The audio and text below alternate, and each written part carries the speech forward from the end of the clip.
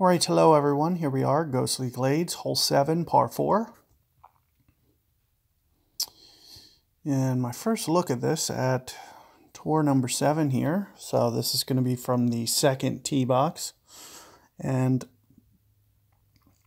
pretty much what I recommend would be to probably go to this left-hand side. Going over to that right-hand side, you're probably going to want a tailwind to go for that green, or go around the green. You can see that there's kind of trees over there blocking the right-hand fairway. So you may want to, position yourself away from that just to be on the safe side. Of course, from this fairway over here, you'll still be able to make the shot. So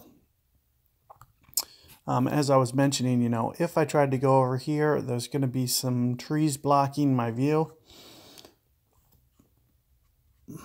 And what I'll probably do in Tour 7, just to get a little bit of wind resistance up, you can see here I have my Thor hammer. I would recommend Thor hammer over a Pak 4 you could see my opponent using. Now I'm going to use about 2 rings here on this shot right here.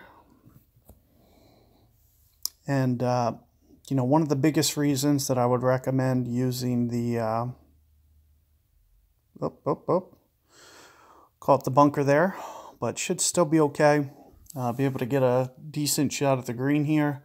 You can see that this fairway here is going to be very angled, sloped. What I was saying though about the Apocalypse versus the Thor hammer is there's hole number 1 on this course specifically that it's going to, cover yourself a little bit better if you have the backspin. So even if you have Thor 4, Thor 3, for instance, you're still going to be able to have enough backspin to stop it very easily on that hole. So in my opinion, Thor's hammer is going to be the play, even if you have to give up some yardage. You can see I really didn't even have to power up there. Nothing really fancy to be able to play this hole. It's more than anything just focus on the fairway, which you can see that I did a poor job of doing. However, I kind of know where I can make a mistake and where I can't. So I really wasn't too worried. You could see I really wasn't powering or anything. I knew that even if I make a mistake, it's not going to be one that's detrimental to my round. So that's kind of what you see going on there.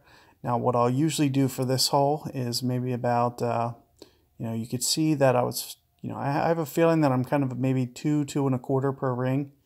So I'm kind of thinking right around 2-ish rings or so. So that's what you'll see me doing there. And if I can get my perfect ball, there's going to be a reasonable chance that I could still end up making it. Otherwise, here you can see, well, it looks like I probably would have came up a little bit short, a little bit more wind effect there. Would have resulted in my ball coming up short because I really didn't play enough through the hole. You could see into that headwind that the ball was checking up and not getting out to as far as it needed to.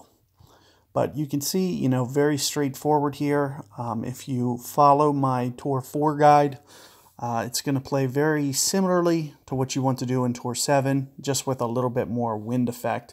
And I did kind of go over a little bit, of the strategy for that pitch. So do check that one out.